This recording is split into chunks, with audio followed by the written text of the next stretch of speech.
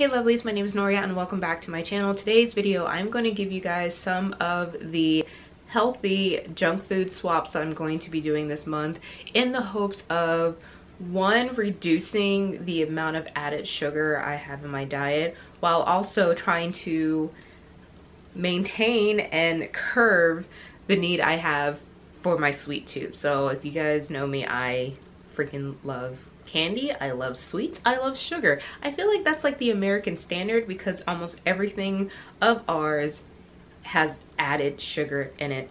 And I know health-wise, one, it's not healthy already, but then two, I'm having like some issues with myself that I know that is contributing to, because over the past few months I have had more in excess. So these products are kind of let me still live my best life, but being more cautious on what I am consuming. I know some of you will probably say, well, hey, if you want to be healthy, just take them all out completely.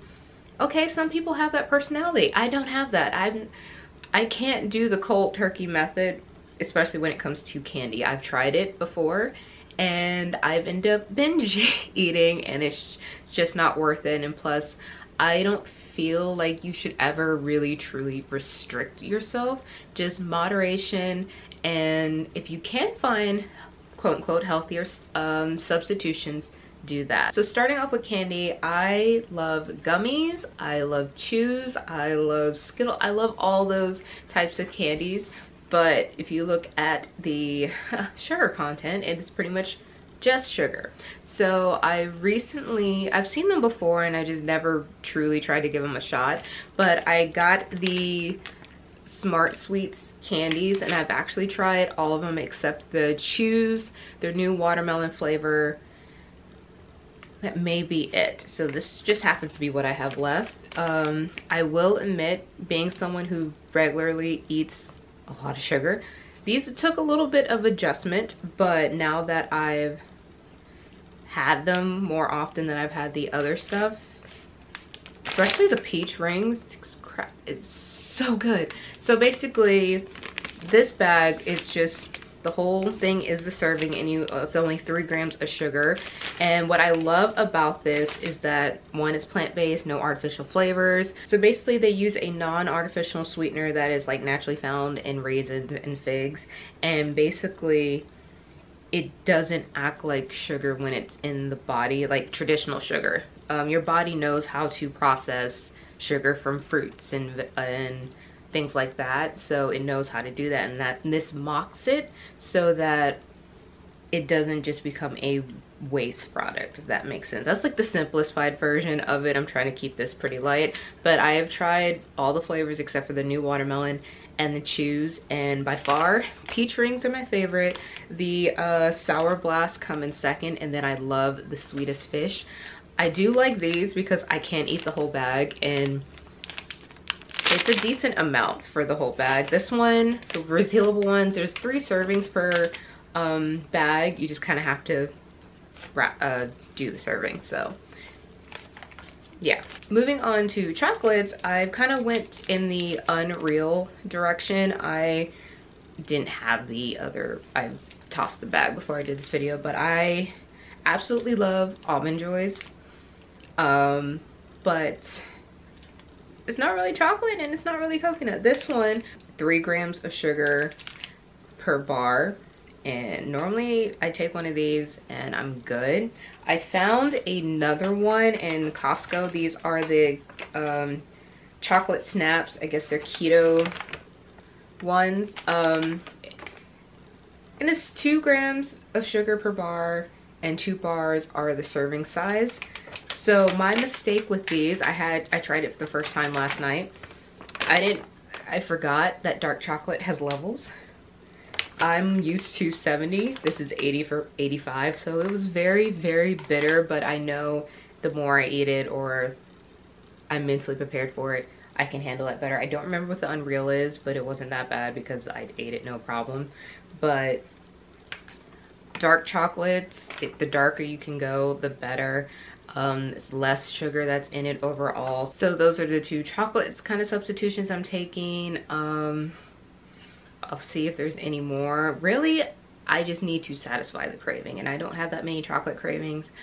My gummy candy cravings, those are a lot higher. And then moving on to the next category, which is lemonade. So I love lemonade.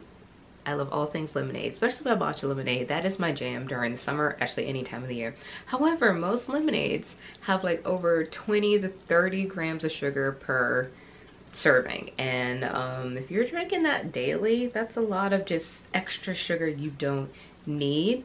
I am back on my True Lemon kit. Now I used to do their just lemon version and their lime for cooking and just adding lemon to my water, but then I kind of just dove into their lemonade line. So I kind of just dove into the lemonade line. This is definitely not all of them, but these are my favorite: wild berry, peach, and raspberry. I love them because no artificial sweeteners, preservatives, all natural flavors.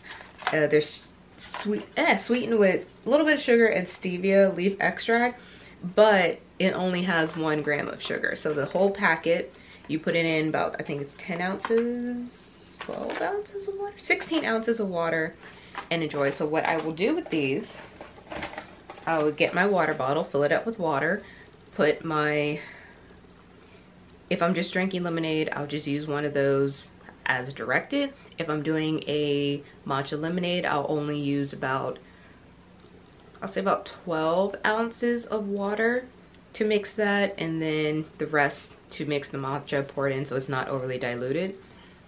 And there we go. I went from a, what, 30 grams of sugar to 5, depending on what I put in my matcha lemonade, if I add a syrup or whatever. So that is a whole lot better, and I feel less guilty about that. I know I am a person who drinks my sugar, so that is one I am liking. Another is I am on that Celsius. So I'm also on the Celsius kick. Now this is just a random flavor I grabbed, and I do use the BCAA version for my workout. But this is helping me as well because water is great, but it's boring and I want other drinks. So, and I do love that this again is sweetened with stevia. There's no other added sugar, and it's just that, and I get my carbonation, so there's that soda craving, even though I don't really have a soda craving anymore, but that works for this because I've had one of my other favorite teas I absolutely loved, and then I looked on the back and it was like, yes, it's organic and everything, but it has 20 grams of sugar per serving. I'm just like, no. Again, you're seeing that these add up real quickly. Another sugar substitute is actual sugar. So I drink teas. I like herbal teas, all those teas, but I always add like regular table sugar to it, and that adds up. I've tried like agave and other sweeteners in the past, and it just does not hit the same. Especially when you're trying to go from little to none. It's yeah. So I actually came across this one recently. This is the organic agave from David's Tea, and this is their vanilla version. And oh my gosh, this has to be like one of the best vanilla syrups I've ever had. That was my main thing with this. I wanted to use it for some of my lattes and stuff, and all the other vanilla syrups I found were pretty high in the sugar content. This one only has 4. Granted, the serving size is 1 1/2 teaspoon, which is not a lot, but it tastes so good that you really don't need a lot, and I really just wanted the vanilla flavoring. This has been good on pancakes. This has been good on biscuits. What else have I had? The teas. It makes a mean London fog. Oh my gosh, so good. So that is that. So another thing I kind of switched out was some of the ice creams I've had, but aside from one, which I'll kind of insert a picture here, the other alternatives I have are still high in sugar. They're just no longer dairy, which I need it for a different reason. So I do have the keto bar. I think it's like salted caramel one, and that actually is pretty good. I was very impressed. and the net sugar, net whatever, is pretty low. But yeah, that's pretty much all I'm doing this month to try to combat my need for sugar, especially if I'm craving anything. I feel less, I don't want to use the term guilty, because you should definitely indulge yourself every now and then. There's nothing wrong with that. However, I know just because almost everything else we have has added sugar, and I'm still trying to navigate foods that work with me and don't work with my digestive system, that I'm like, I don't want to make this a miserable month. This is just not what I'm going for. I just want to find slightly better alternatives. So that was the main point of all this. Am I saying you should give up any and every sugar that you should have? I mean, if you can live that lifestyle, good for you. I'm just not the one. I like my sweets, and that's just what it is. So that's kind of what I'm doing. Let me know if you tried any of these before, and also if you have any other suggestions that I can look into. Again, just trying to find better alternatives without having to give up and suffer. So that's pretty much all I have for you guys today. Don't forget to like this video, subscribe if you haven't already, and turn on that notification bell so you know when I do uploads. And until next time, guys, bye.